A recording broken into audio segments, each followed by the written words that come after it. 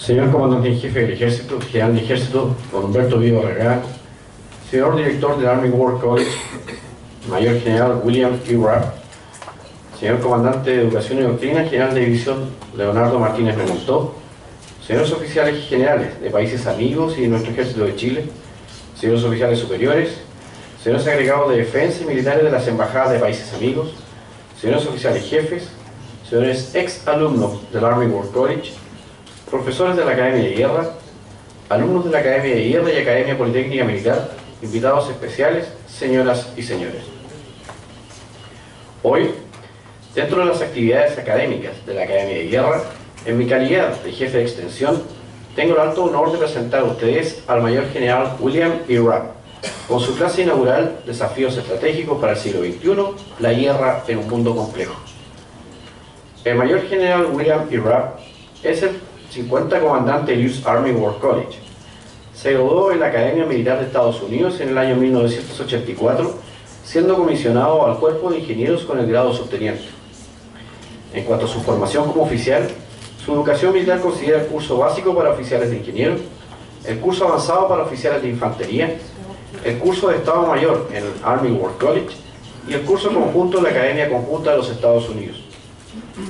En el plano académico, su formación considera el grado de bachiller en ciencias otorgado por la Academia Militar y una maestría en artes y ciencias políticas. Asimismo, una maestría en políticas de seguridad y un doctorado en ciencias políticas de la Universidad de Stanford. De su vasta carrera militar, se puede destacar el trabajo inicial como comandante de pelotón, oficial ejecutivo, oficial de operaciones y oficial de operaciones de un cuerpo, tanto en Alemania como en el Fuerte Bragg en Carolina del Norte. Fue comandante de la Compañía de Ingenieros Aerotransportada durante las operaciones de Tormenta del Desierto, del 54º Batallón de Ingenieros de Combate Mecanizado en Bamberg, Alemania, y comandante del 555 Grupo de Ingenieros de Combate desplegado en apoyo a la 101 División Aerotransportada en la Operación Libertad para Irak, y comandante general de la División Noreste del Cuerpo de Ingenieros. Además, el Mayor General Rapp sirvió como 72º comandante del Cuerpo de Cadetes en la Academia Militar de Estados Unidos en el año 2009 y como comandante del Elemento de Soporte Nacional y segundo comandante general para el apoyo a las tropas norteamericanas desplegadas en Afganistán en el año 2011 y 2012. Su última destinación, antes de asumir como director del Army War College, fue como jefe de enlace legislativo en el Ejército de los Estados Unidos de Norteamérica. Señoras y señores, tengo el agrado de dejar con ustedes al Mayor General William E. Rapp y su clase inaugural dentro del ámbito de los desafíos estratégicos para el siglo XXI, la guerra en un mundo complejo.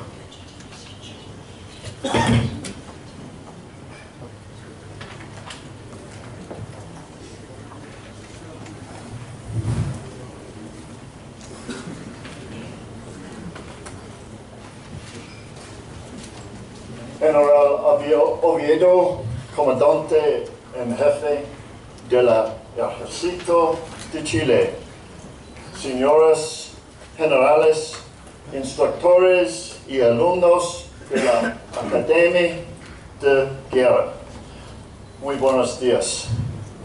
Es un honor y placer estar aquí hoy en su presencia.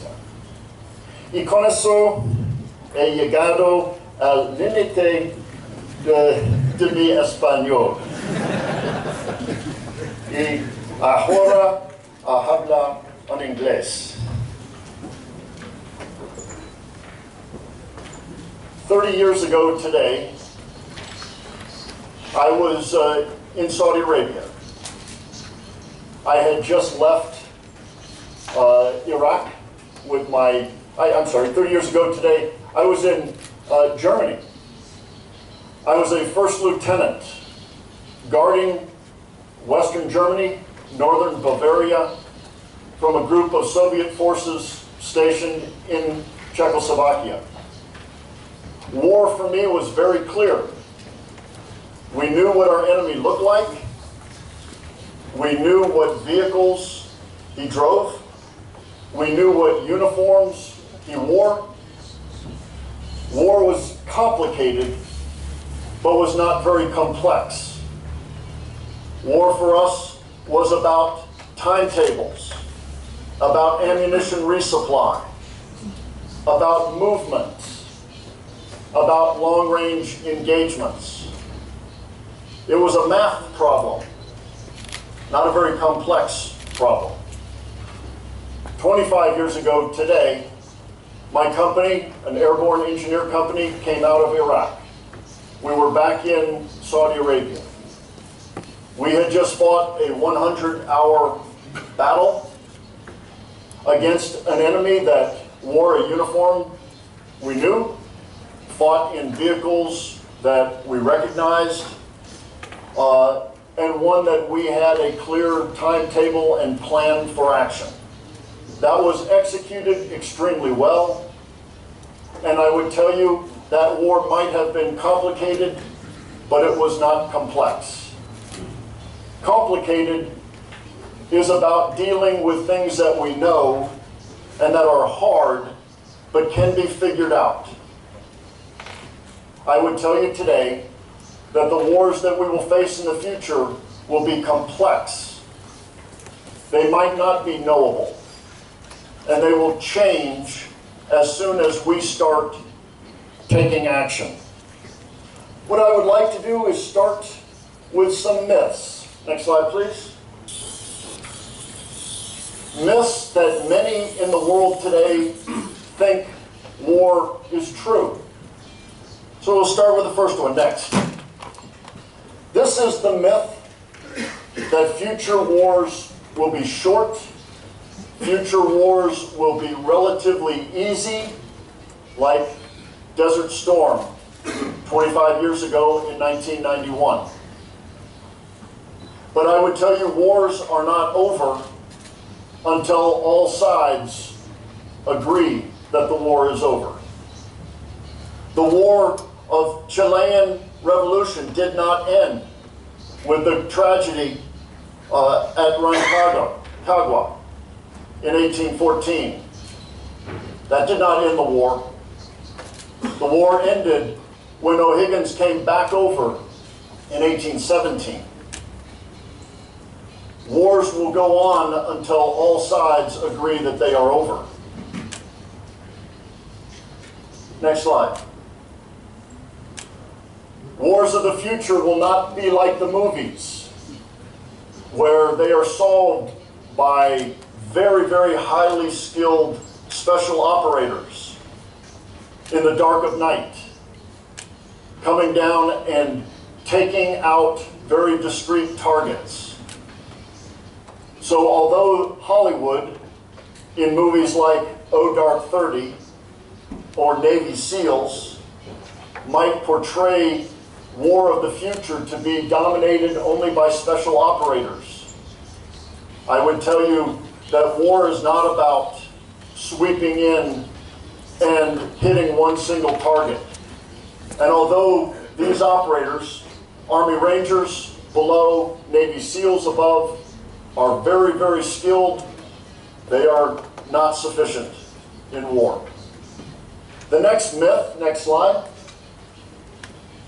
is that wars of the future can be won from distance using precision weapons, either launched from the air, launched from ships, launched from land, and that war actually is just a targeting exercise.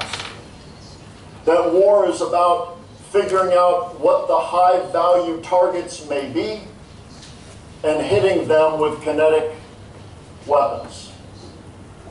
I would tell you, we found this not to be true in any number of instances. And yet there is a great lure to this myth. Next slide, please. I would tell you that an army cannot be built overnight. The United States has a tradition of raising very large armies very quickly when we need them, and then getting rid of the large armies afterwards. This is mobilization for the Second World War. In 1942 and 1943, the United States Army raised 83 infantry and armored divisions. Each division, 15,000 soldiers. You cannot do that today and expect not to have very, very high casualties and a tremendous amount of damage on the battlefield. Wars are blunt. Military power causes casualties, civilian as well. It is not clean. And the wars today require professionals, like those in the Chilean army, like those in the U.S. Army and other partner nations that train to be ready for real war, not the wars of mythology. Next slide, please. Karl von Clausewitz, the Prussian theorist, said that the nature of war is constant. There are continuities in the nature of war, and yet the character of war can change.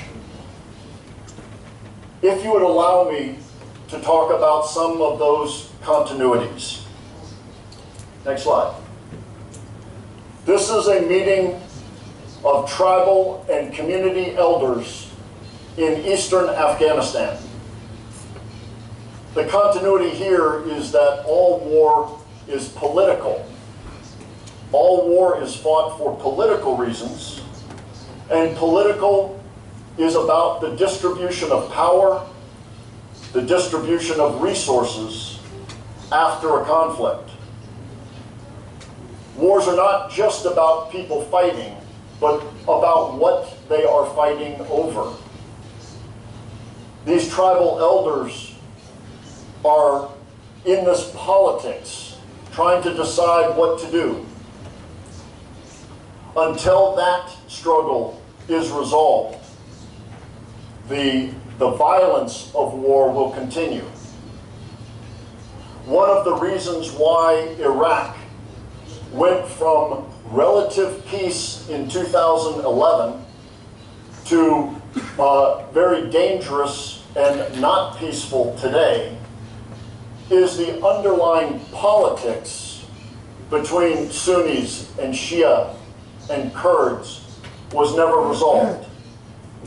So the military might make violence go down, but unless the underlying politics are addressed, the war is not over.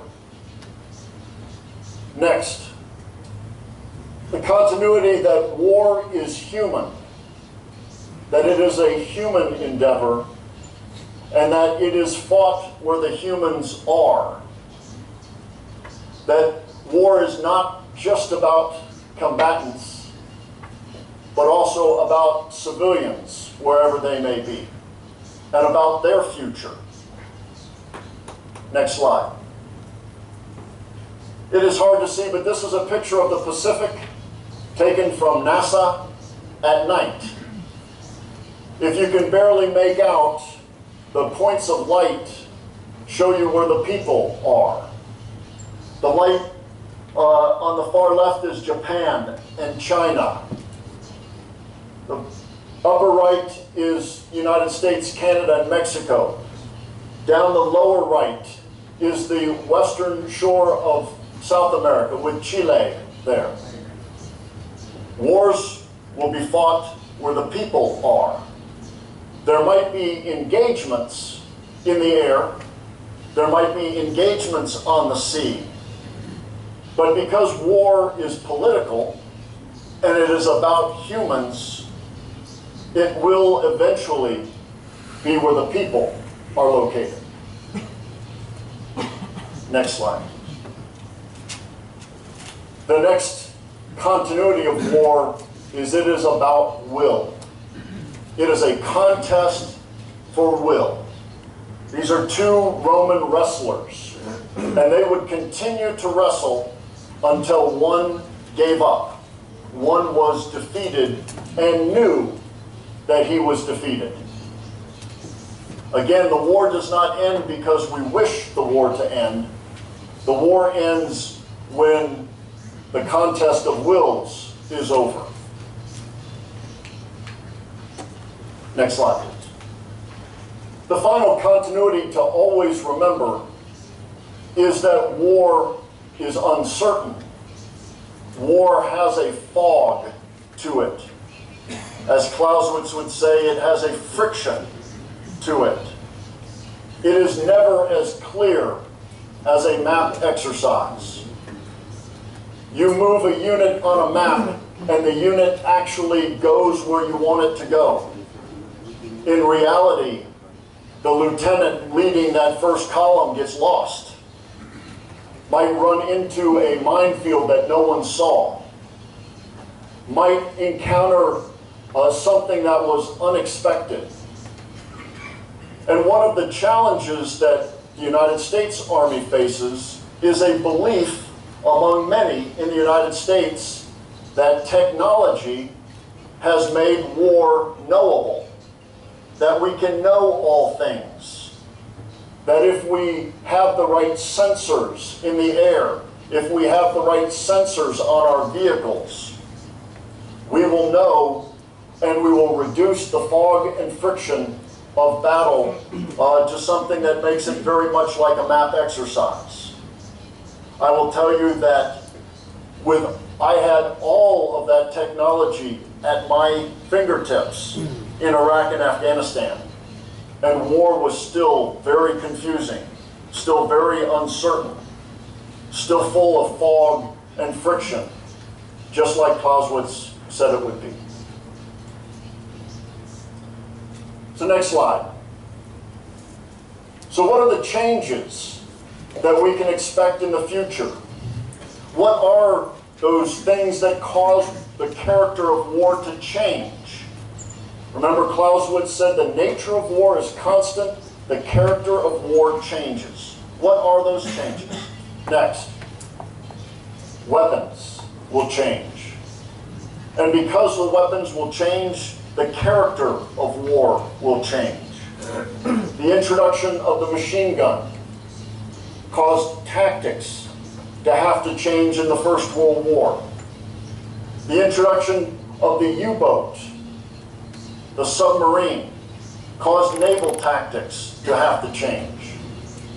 The introduction of the airplane and later the unmanned vehicles has caused the character of war to change.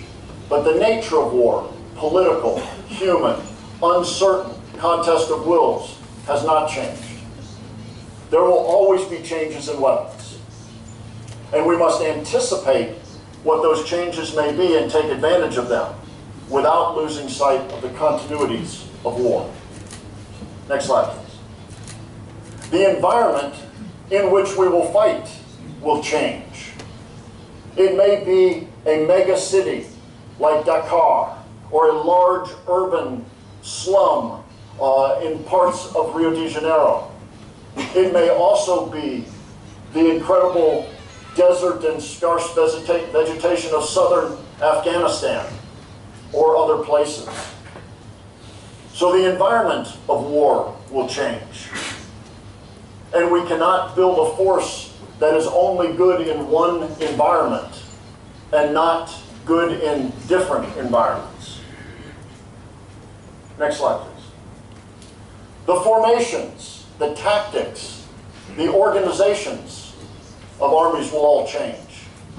In its day, the Macedonian phalanx in the upper left was the most powerful organization known to man in warfighting. The Macedonian phalanx had no peer for many, many years.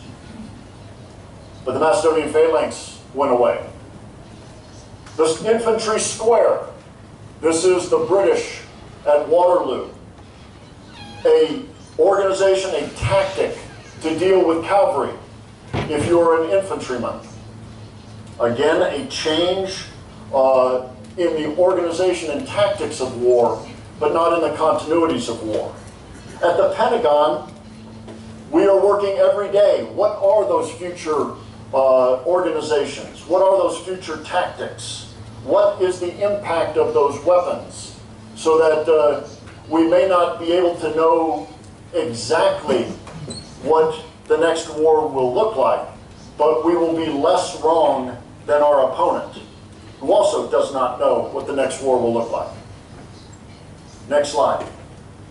Finally, something that you can absolutely expect is adaptation and learning in a war. Your enemy will not want to fight you fairly. Your enemy will always look for advantage. They will always attempt to learn, whether that is camouflage, use of terrain, or, as we found in Iraq and Afghanistan, the improvised explosive device. Something we had not considered, something that we should have considered going against an enemy that could not fight us toe-to-toe or vehicle-to-vehicle. We should not be surprised by this. Change will always happen in the character of war. So allow me to look to the future. Next slide. I offered just 4 future trends. Trend is the 100 years ago. My iPhone has many, many times the computing power of my computer when I was a young lieutenant. That empowers people. Look at Egypt and the ability of people to rally almost spontaneously. Look at Osama bin Laden and his ability to act. We can count on people to be empowered in the future much more than they were in the past. Next. And what this brings is a diffusion of power. 50 years ago, we would have said that power was retained by states, by countries, that military power was resident and controlled by national armies, governed by national governments. We are finding that those same capabilities are employed by non-state actors. 9/11, 18 individuals on 4 airplanes killed more Americans than were killed at Pearl Harbor on December 7th, 1941.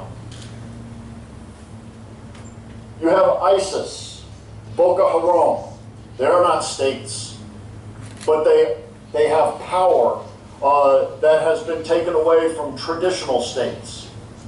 We should expect this in the future, that our adversaries may not all own territory with recognized governments, but operate in between territories and across them. Next. We can count on our adversaries seeking asymmetrical advantage. There is no adversary, and I will use Chile, in South America that would take on the Chilean army. You are too good in a fair fight, so they won't do it. They will look for asymmetric advantage, just like our adversaries look for asymmetric advantage with us. And they do this in 4 ways. They avoid our strengths. They put their rocket systems in the middle of densely populated cities. They know that we will not bomb large urban areas because of our desire not to have civilian deaths. They will try to disrupt our work.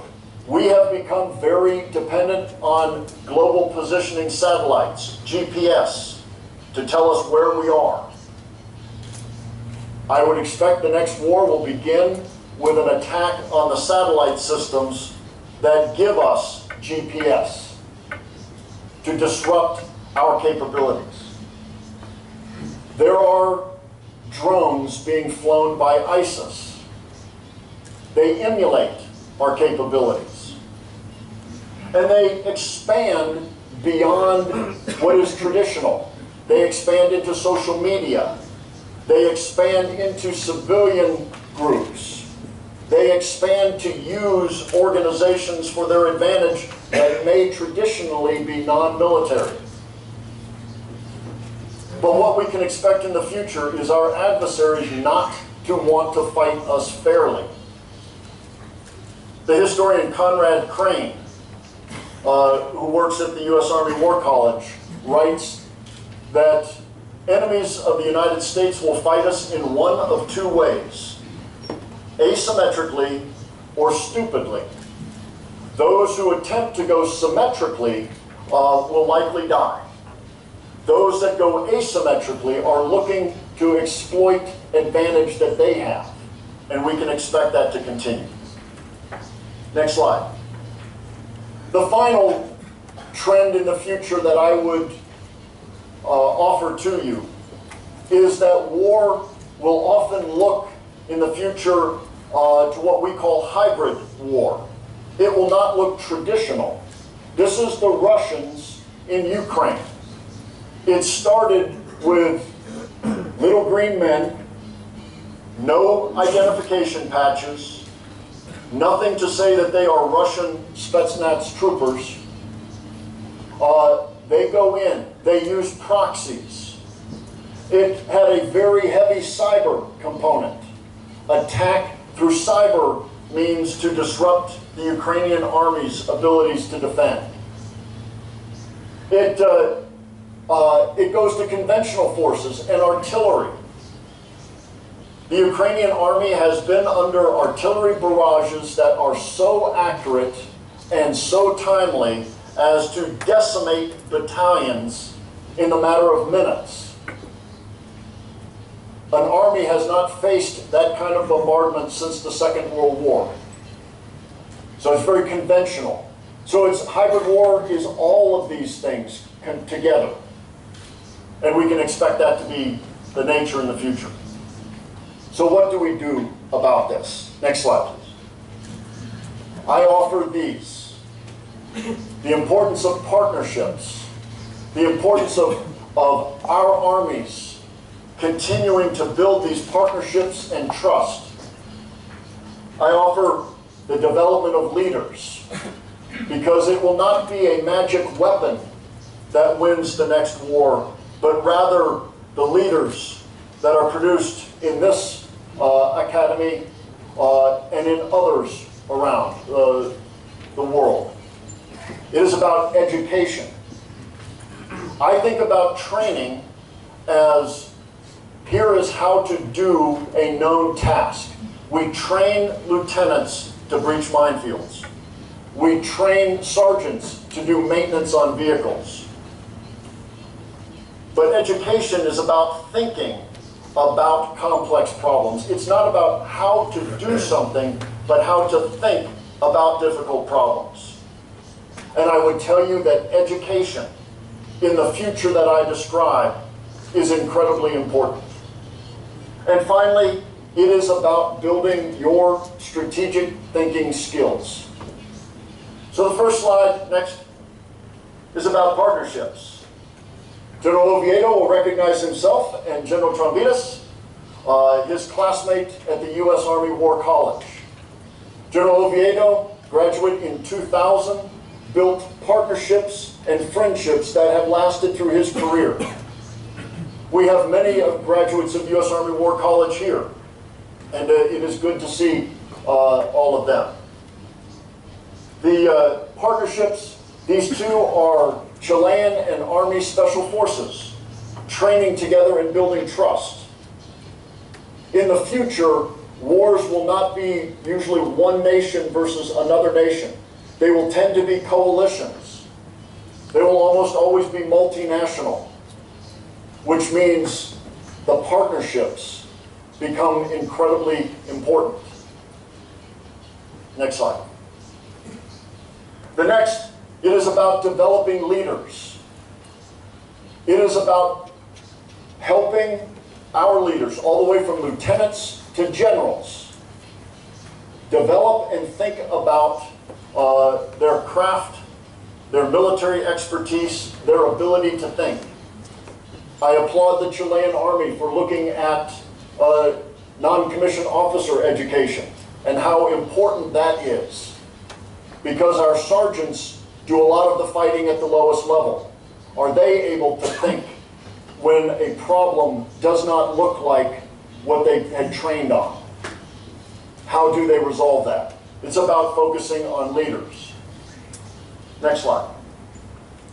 This is education. There's a U.S. Army War College in this room.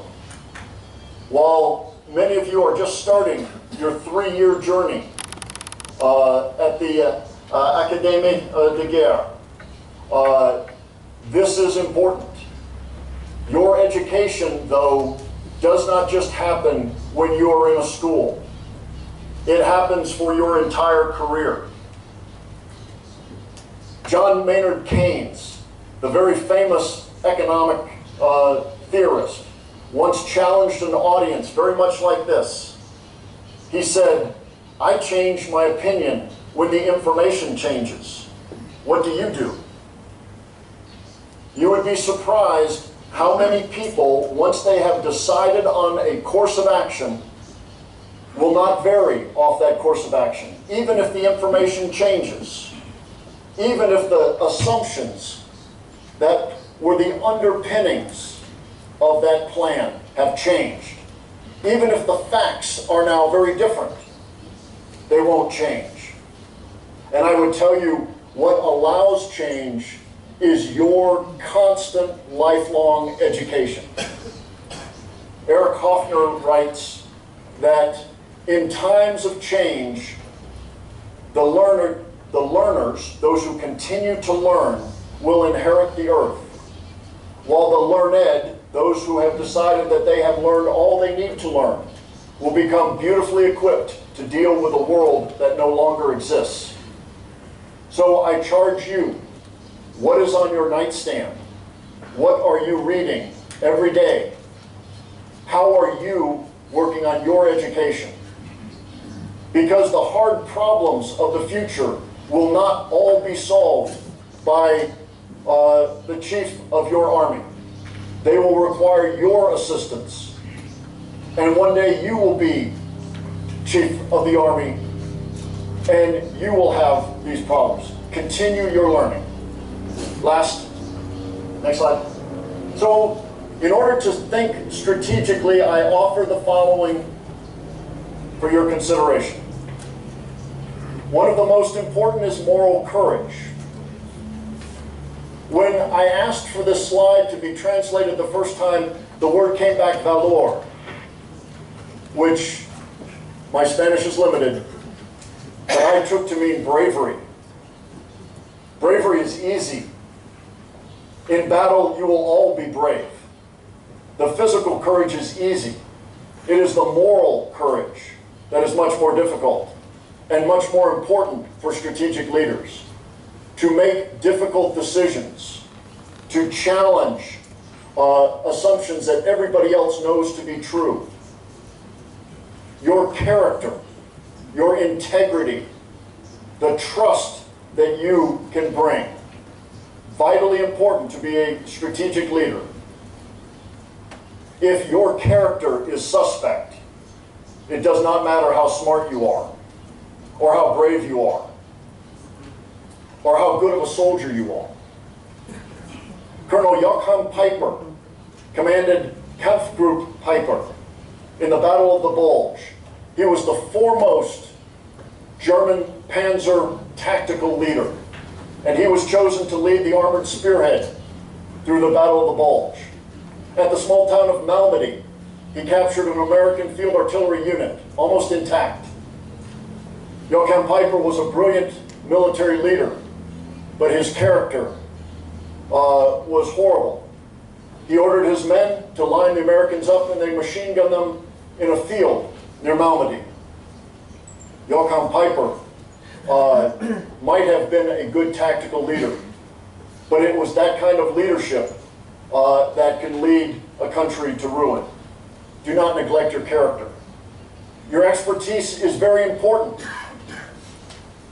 You cannot expect to be a tremendous military leader unless you understand your craft, unless you study your areas of expertise. Otherwise, you could be like a American Confederate General Pickett, George Pickett was last in his class at West Point. He led the famous Pickett's Charge at Gettysburg. He was very brave, but no one would hold him up as, say, this was an expert in military affairs. Your humility is being humble and understanding that you do not know everything. Those who lack humility shut their mind to new ideas that may be very important to them. Your humility is important. Never lose it. Because humility allows you to have curiosity. Curiosity is to ask why and to explore new areas. To not be content that the book solution is the right solution. I understand that there are no pink slips of here is the solution to this tactical problem at this academy, which is good, because there's never a pink slip for the solution for any problem except for an engineering problem, possibly. Tactical problems, operational problems have various degrees of goodness and badness in all of them. Your curiosity helps. Mental agility is the ability to bounce between ideas. If you were to look at General Oviedo's daily calendar and look at, he deals with personnel issues, and then the next minute is dealing with operational issues, and the next minute is dealing with training issues. It is about, in your mind, being agile enough to move around and understand many different things. If you are not there already, soon you will be past that point of career where you can worry about one thing. Now you have many balls that you must keep in the air, and that requires your agility. Empathy is about seeing from your opponent's point of view. You must do this to understand who you're fighting, who your potential adversaries may be, and why they do what they do. Comfort in the gray means that gone are the days where there is a perfectly good solution and a perfectly bad solution. There is a white and a black. I will tell you, the very, very hard problems are hard because they're in the middle. They're in the gray. That there are advantages to this one, but there are some disadvantages. There's advantages to this one, but there are some disadvantages. And you have to be comfortable working those. I would say never lose your character, because some issues are black and white. But the hard operational and strategic issues are often gray. And finally, balance. This is about you as a person. You will do your Army no good if you have a heart attack at age 51. You will do your Army no good if you try to stay awake for 5 days straight and then you fall asleep for the next 24 hours when very difficult questions are being looked at. So I would tell you balance. It is about sleep. It is about exercise. It's about proper nutrition. It is about your spiritual balance. It is about your emotional balance. It's about family, and it's about work. I urge you to have balance in your life. Because at the end of the day, to deal with the future that I talked about requires there to be these partnerships, and those partnerships help develop leaders. Those leaders allow us to be strategic thinkers, and I would tell you never stop learning. Next slide. With that, I would love to take your questions. Because it's about this. This is a private in Charlie Company 1508 Infantry that dropped, airborne drop into Kirkuk in March 2003. He jumped a rucksack that weighed 125 pounds. he had to carry that, no vehicles, through the next 3 weeks or so until they were linked up in Kirkuk. All the decisions that we make, all of the preparations that we do for leading soldiers in battle, at the end of the day, are carried by privates and corporals and sergeants and second lieutenants.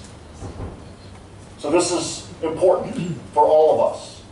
And I congratulate all the new students. I congratulate the faculty for leading such a tremendous program here at Akagwe. Next slide. Thank you.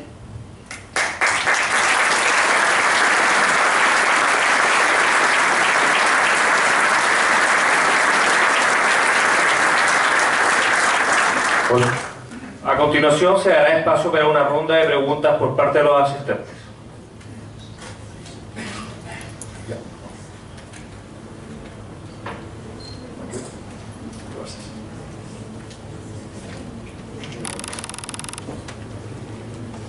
Señor.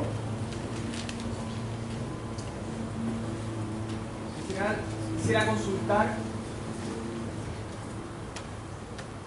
Nobody's talking to me yet. I can. Gracias. Quisiera consultar cómo se entrena el pensamiento estratégico en el Army War College.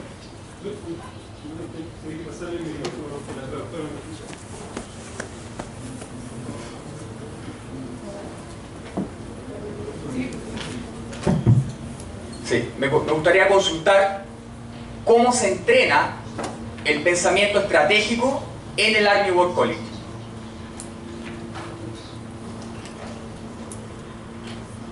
It's a good question. Your question was, how do you train people to be strategic thinkers at the Army War College? I will tell you, you cannot train people to do that. You must educate strategic thinking. Again, you train people to do tasks that are known. You educate people to think about problems that they must solve. So just like Akagwe does, the U.S. Army War College requires our students to read very widely and read texts that they are not predisposed to agree with, and then talk about that in seminars, to be presented with challenges that they had not thought about and discuss them in seminars. Almost all of the instruction at the U.S. Army War College is done in small seminars, about 16 or 17 students. Each of those seminars has Army, Navy, Air Force, Marine, civilian, and 4 international students. So when they are faced with these problems, they get a wide range of possible solutions and ways of thinking about that. And it causes people to think strategically and not just fall back on the training that got them there in the first place. Gracias.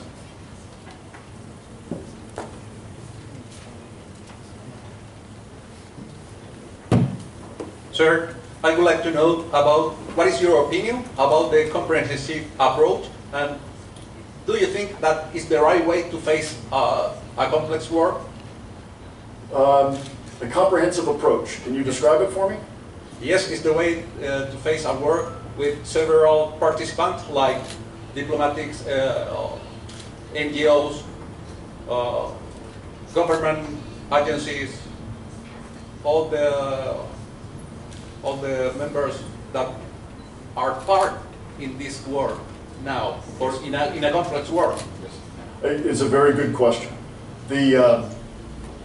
As military, we often fall back on what we know, which is because we're a really big hammer, all the problems look like nails. But I would tell you that most of the problems are not nails. They are political, at which point the military is part of a solution, but not the whole solution. We use, in English, the DIME, diplomatic, information, military, economic, as elements of power that all must be brought to help resolve a problem. because the problem has underlying political ramifications. I will use the story from Baghdad 2007. I'm there as part of the surge of US forces. So we have about 130,000 troops in Iraq.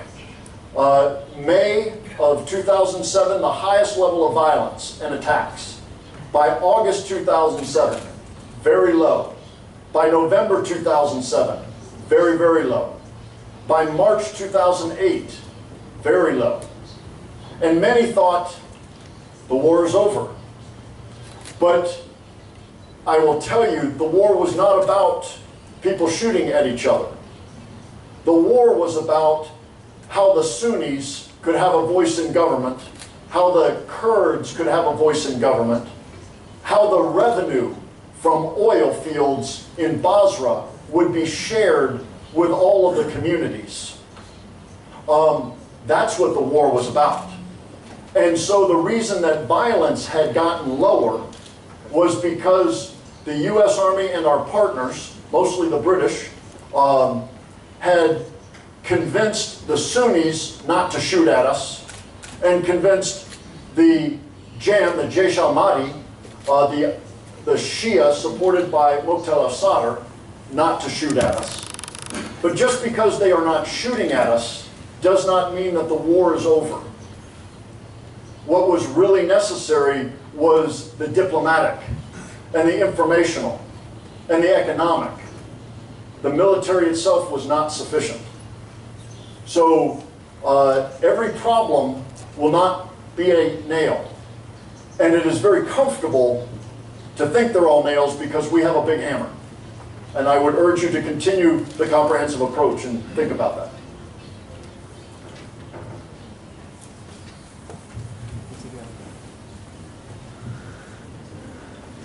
I know where you live, Robbie.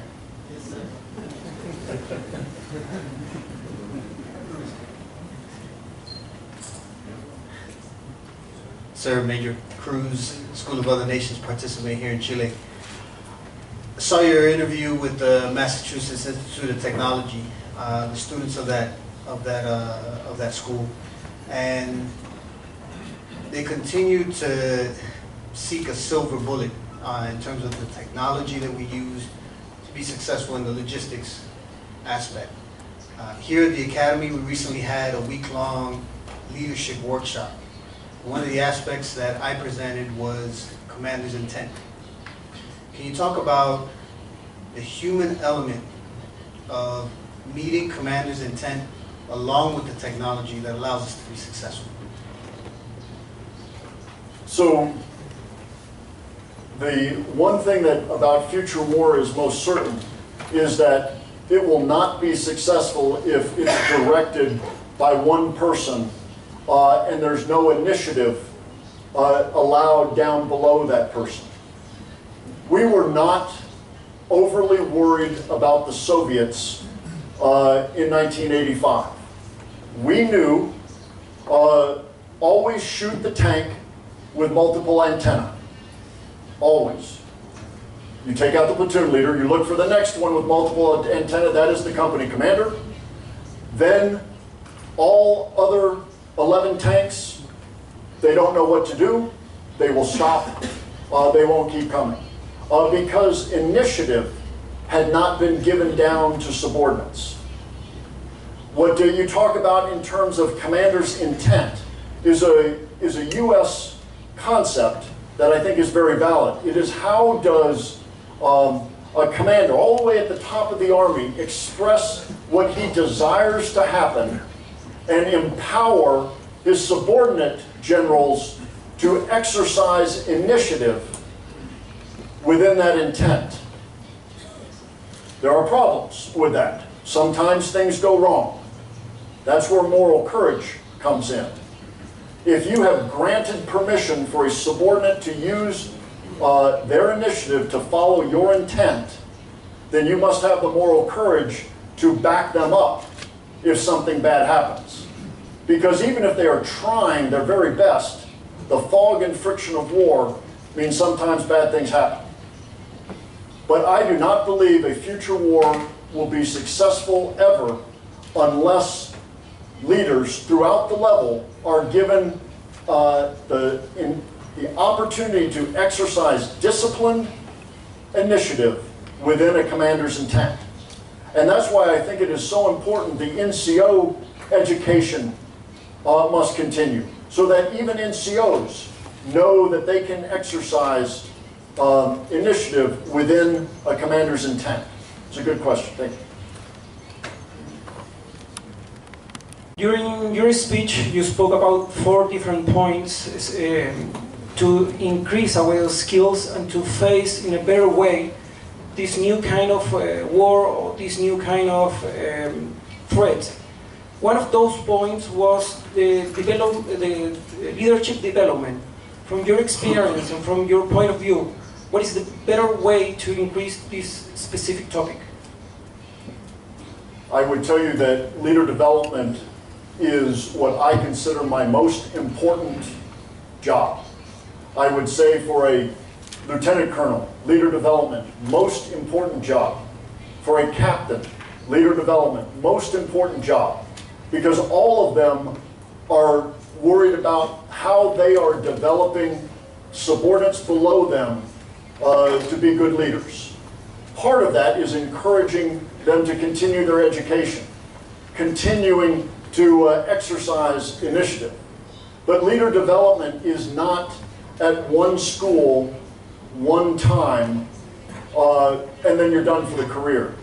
It is every day. It is about each one of us mentoring subordinates. And it doesn't have to be formal, where you bring them in and you read them a statement about how they're doing. It can be a grab them after an exercise and walk over here and say, how'd it go? What could we do better? What things are you thinking about? Based on what you saw, what will you try doing now? That is leader development.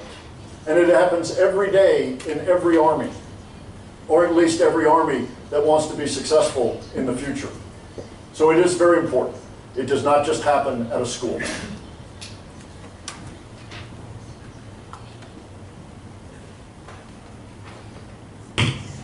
Excuse me, sir. Sir, General, here. General Rapp, here. Oh,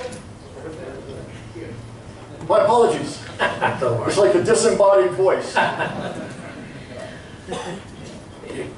General Gonzalez, I'm the Chief of the International Affairs Officer. Thank you very much for your presentation. Excellent. Voy a preguntar en español. Nosotros sabemos que en el War College hay una gran comunidad internacional de alumnos que participan en él. A su vez también se realizan trabajos de seminario con temas apuntados a discusiones en temas recurrentes, actuales. Mi pregunta está orientada a, durante su mando en el War College, ¿cuál cree usted que han sido o han sido los principales aportes que ha realizado la comunidad de alumnos internacionales que participan en su instituto? Y cómo esta comunidad ha ido evolucionando en el ámbito de la cooperación con su War College en los últimos años. Gracias, Miguel. Thank you, General, for that question. It's very important. When General Oviedo was a student at the War College, I believe there were 40 international students in his class. Today we have 79, representing 73 different countries around the world. Every seminar has 4 international officers in their seminar to help. Last year's class, the #1 graduate was our Canadian officer of the whole school, Colonel Ted Middleton. The #1 paper was written by our Pakistani officer as his master's thesis. And I would tell you that they are our international students are invaluable to the learning because they offer perspectives that many Americans do not know. Most of my colleagues know Iraq and Afghanistan very well.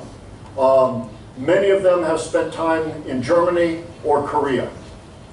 But we are very ignorant of the Americas.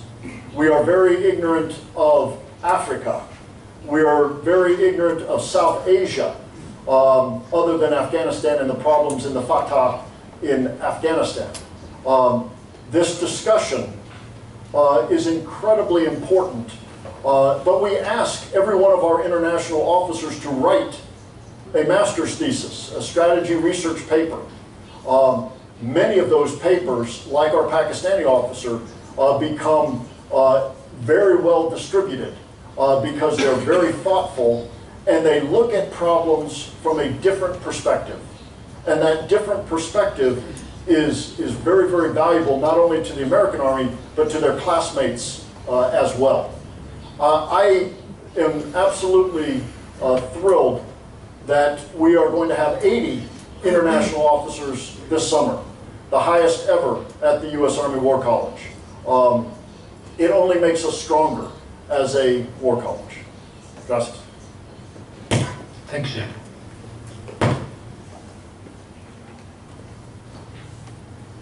Hará uso de la palabra el director de la Academia de Guerra del Ejército, coronel Cristian Bolívar Romero.